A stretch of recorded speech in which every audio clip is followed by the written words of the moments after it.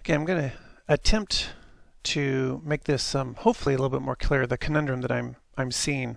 What I guess my issue is what I see here is not what's coming out on my proto board.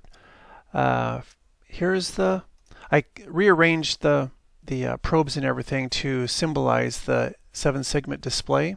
This is segment A, B, C, and so on, G being in the middle.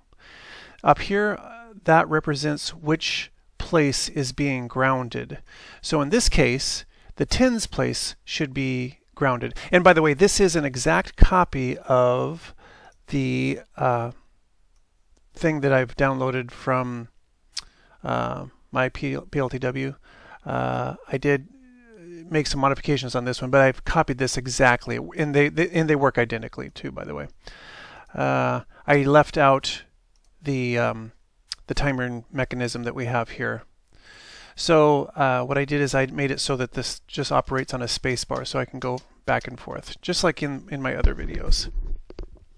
So what I've done here is this take a look and walk this through here and see if I can explain it a little bit more clearly here.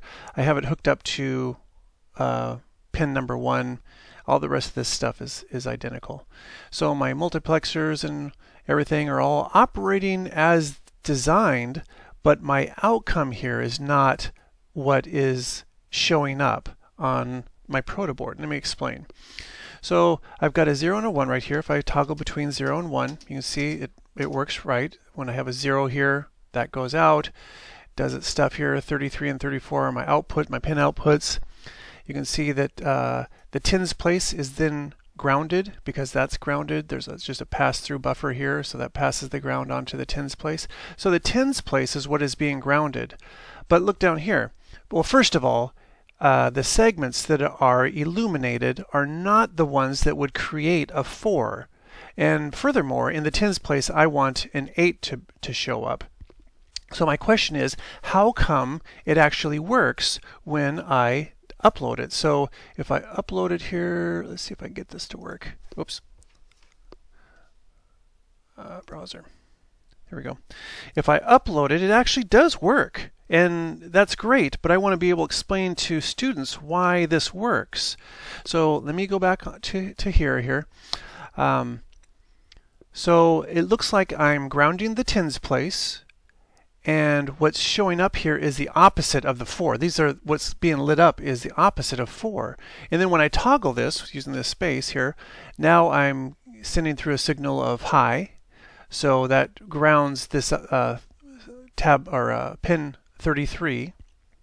That is the ones place. So the ones is being grounded. But look what happens here. Everything goes out. There's nothing showing. So theoretically, on my proto board, nothing should show up.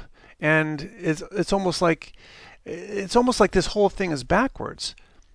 And I know, Bob, you said, well, you need to take out your inverters and everything. Well, when I do that, it doesn't work on my proto board. This actually, when I upload it, this exact one, when I upload it, it actually does work. But according to my schematic, it should not work. It should do the exact opposite of giving an 8 and a 4. It should be a blank, and then it should be like, like I kept saying, the opposite of 4. Here, the 4, the segments that illuminate the 4 are dim. Here, they're at a low. Now, keep it in mind, my proto board is does have a common cathode display. So here, when I send through a signal, here I have it marked down here on my slide switch. So I send through a signal, right?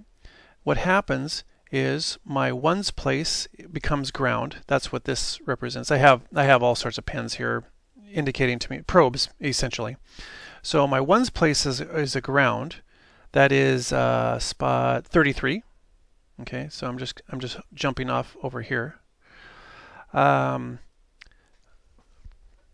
can see that this is these represent the segments that I'm lighting up here, A and B. I did not do EFG, all the way through, all 7 segments. This is just A and B. So you look down here, and sure enough, A is low, B is high, A is low, B is high. So this actually does work. A is low, B is high when I'm sending through a signal, right? So let's look back here though. When I'm sending through a signal here, I've got A low, B low, with the ones place grounded.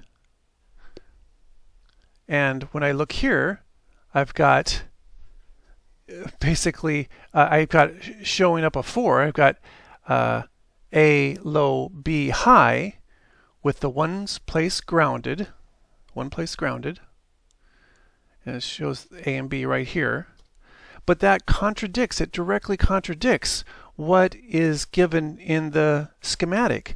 How come this works? This seems like it shouldn't work to me.